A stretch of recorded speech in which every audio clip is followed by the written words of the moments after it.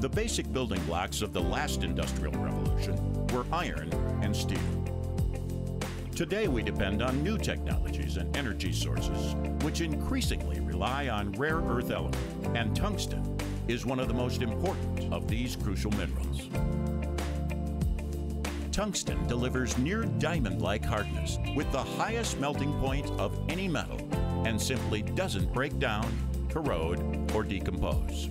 Defense industries rely on tungsten for the production of machine tools, ordnance, and superalloys. And the world's metal fabricating and oil drilling industries round out just two of the primary global economic drivers that depend on a reliable source of tungsten. Worldwide supply is dominated by Chinese production and government regulations that limit access or impose restrictions on exports. China is also the world's largest consumer, and since 2008, domestic consumption has significantly impacted their export capacity. With global demand growing at around 6% a year, the entire world is now totally dependent, and the future needs of high-tech industries are set to drive demand even faster and higher.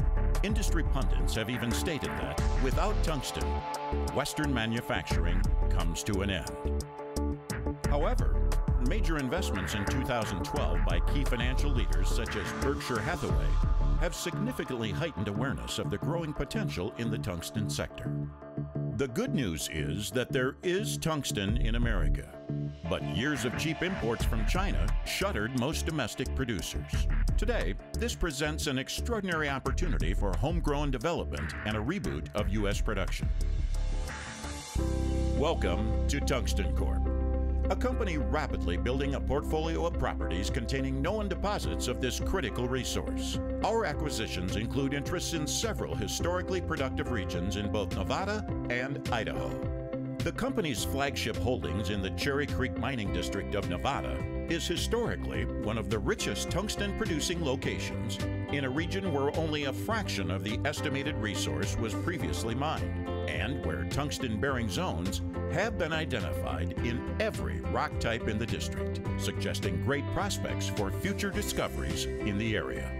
To find out more about our company, our prospects, and the future of tungsten, visit our website today. Whatever your interests, take a look at tungsten this year. It's clearly a growing component of the global economy. And consider that 20 years ago, ferrotungsten was worth about $4 a kilogram.